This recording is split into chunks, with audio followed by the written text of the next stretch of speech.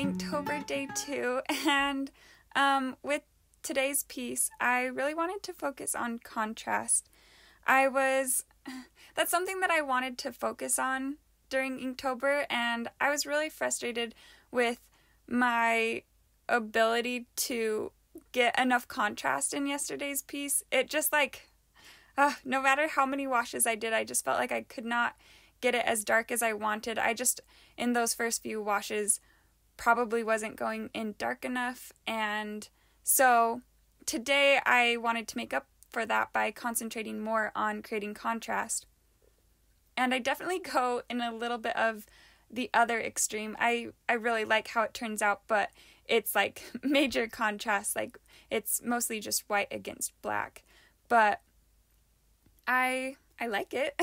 I just think that in the future, even though I really like this piece, I would also love to be able to do something that has a lot of contrast, but also a greater variety of values.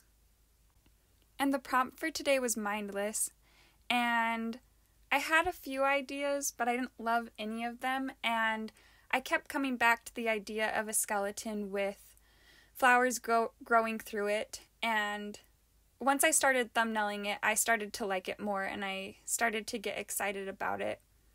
At first, I'd been planning to do a more intricate background, kind of similar to yesterday's, with a forest and just more going on, but as soon as I came on the idea of having like a stark black background behind these this white skeleton and the white stems and leaves, I started to get a better idea of what I wanted in my head, and I was getting really excited about it, and I liked today's piece, which was good, because I didn't love yesterday's. I liked it, but I'm much happier with this one, which is good, because it's not awesome to go first day into the challenge and be like, what the heck am I doing? So 2 days was nice to have after yesterday's. Originally, I'd been planning on making the flowers white and having the stems and leaves be gray, but as I was starting to sketch, I had the idea of having the flowers be a pop of color in the piece, and I really liked that because after that, I kind of had a better idea of the feeling I was going for in the illustration. I really liked the idea of these bright, vibrant flowers growing through a skeleton, which is cold and lifeless, and so I thought it was kind of a fun juxtaposition of two kind of different things, one thing growing and one thing decomposing. Anyways, that sounds deep, but it wasn't. I felt like that was a cool vibe to go for. So because the stems and the leaves and the flowers, all of that were so small and had very thin lines and were pretty delicate, I decided to outline them with a micron before I went in with ink, even though I knew they'd be completely surrounded by black and I could have just gone in with ink from the beginning. I felt like this would kind of give me a buffer, and I felt like I needed that. I felt like if I didn't give myself a buffer, then I would accidentally go over a line, I'd get too close, and I'd lose half a stem or a leaf, and I just wasn't super confident in my ability to handle my brush. My hands sometimes get shaky, so that's why I'm outlining it before I go in just with complete black in the background.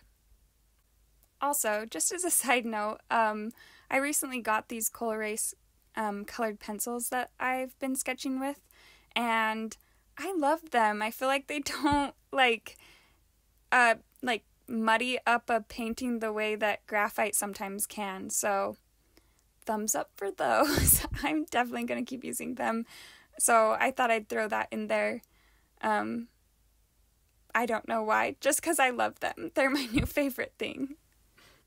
Oh, so before I could actually finish painting this, my camera died, and I get most of it. It's just the tail end of the inking. Well, it's like half the inking, but it's like the really boring, like getting into teeny tiny crevices and just getting random little white spots inking that got missed, but I got so scared for a second that everything I had recorded would be gone, and I was like, no, I was mortified. Anyways, but it's all good. Most of it was there, and I probably would have had to cut out like huge chunks of the inking anyways, just because it goes on forever, and this video, even without like the last half of the inking, is still gonna be like 10 minutes long, so I'm not too bothered that it's gone.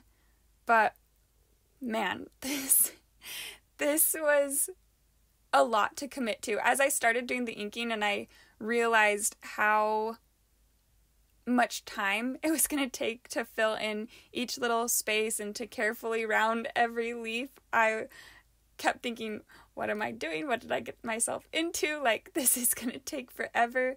But it ended up being pretty therapeutic, and I don't know, probably I'm sure other people can relate to the way that, like, if you're doing something in art that's monotonous but it has like some satisfaction to it, it starts to just kind of, you kind of go into like a meditative state. I was listening to the second Harry Potter while doing this, so it was just kind of nice. I just zoned out and listened to some HP, and I think it was worth it. I think I keep saying this, but I am genuinely happy with how it turned out, and it feels so good because that's not how I felt yesterday. So, yay for that. One thing I'm really looking forward to working on this Inktober, besides just working on contrast and values, is increasing my stamina with art. And that might sound funny because usually you talk about stamina with things that are physically exerting, but I don't know, I feel like it's hard to stay consistent when you haven't been consistent, and it's hard to be like creative when you haven't been stretching that creative muscle. And I don't know, I've had some health problems that have made it hard to draw and paint and just focus on art in the past, and I feel like it was kind of frustrating because previously I was at a place where I felt like I was producing a lot of work and I was really happy with it, and I was happy with the pace that I was creating illustrations at, and then my stamina just plummeted. And so this year I made a goal to finish 4 illustrations every month, even if they were super, super tiny, just as long as they were finished, and just kind of slowly try to work my way back up to what I'd prefer my abilities to be at. And I've actually been really proud of myself. I've accomplished that goal almost every month, and so I felt like Inktober was the perfect time to push that even further. And I'm hoping that after doing 31 pieces, I'll have more confidence, but also be in a place where it's a lot easier for me to produce art, just because I have been producing at a ridiculous pace, because let's be honest, Inktober is ridiculous, but it's so fun. So anyways, that's something that I am excited for this year. That's one reason why I wanted to participate. So anyways, this is about where the recording of my piece ends off, but man, this inking it took a lot. It took a lot out of me. And happy Inktober. I made another one, and I'm done. No, just kidding. I'm gonna keep making Inktober's every day of this month, so 2 down and 29 more to go, but I'm really excited. Thanks for watching this video. If you want to see pictures, you can go to my Instagram at Mackenzie_Benson. Thanks, bye!